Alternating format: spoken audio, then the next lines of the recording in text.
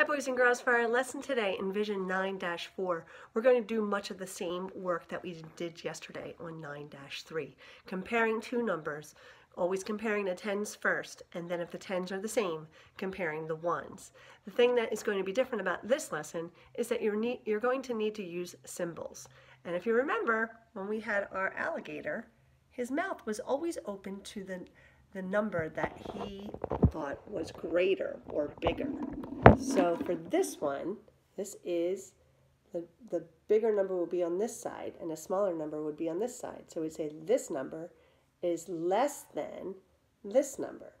Now if we turn it around and make the symbol this way, the alligator is going to eat the bigger number, which is on this side. So we'd say that this number is greater than or bigger than this number. All right, so if I can turn this around here, I'll show you. Here is our less than symbol and our greater than symbol. So for example, we could have 27 is less than 28. Because in this case, the tens are the same, so we have to go to the ones, and 8 is greater than 7. But for this one, we'd have to put the 28 first.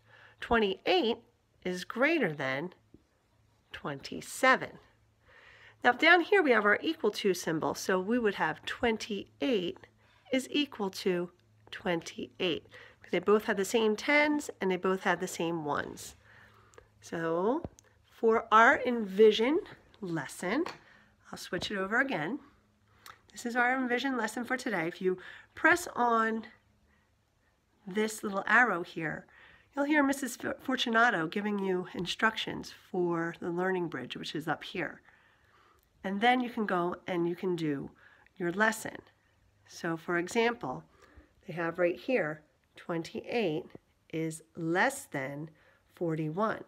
So you'd have to put 28 and then put the symbol, if you can see it, it's less than 41.